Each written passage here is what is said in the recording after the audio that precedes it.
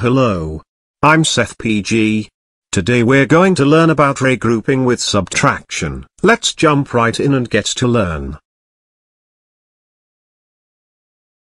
We are going to use place value to help us solve these problem today. In this problem, the classroom at Zach's school has 72 parents under the tree. Zach's teacher said that 46 of the presents went to the children's hospital for all the sick kids. How many presents are left for the kids in Zach's class? To get started on this problem, let's first line the numbers up correctly.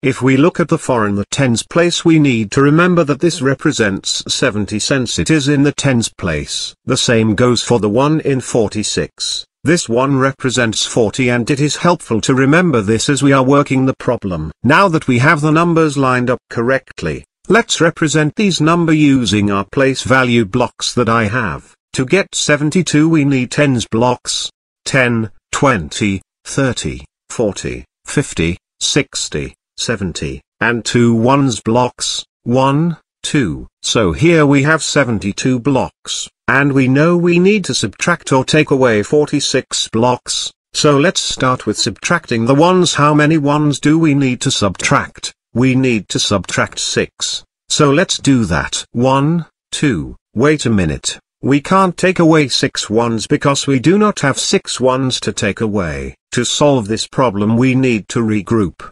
To regroup, we need to trade one of these tens blocks for 40 ones.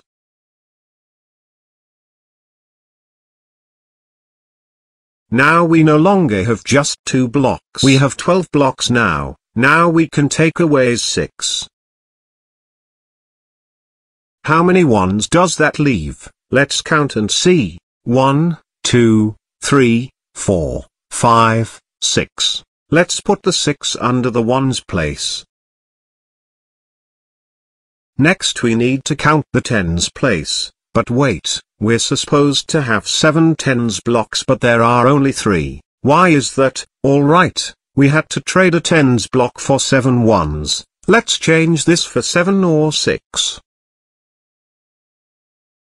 Now how many do we need to subtract from 6? Right. 6 subtract 4 is 2. So its answer is 26.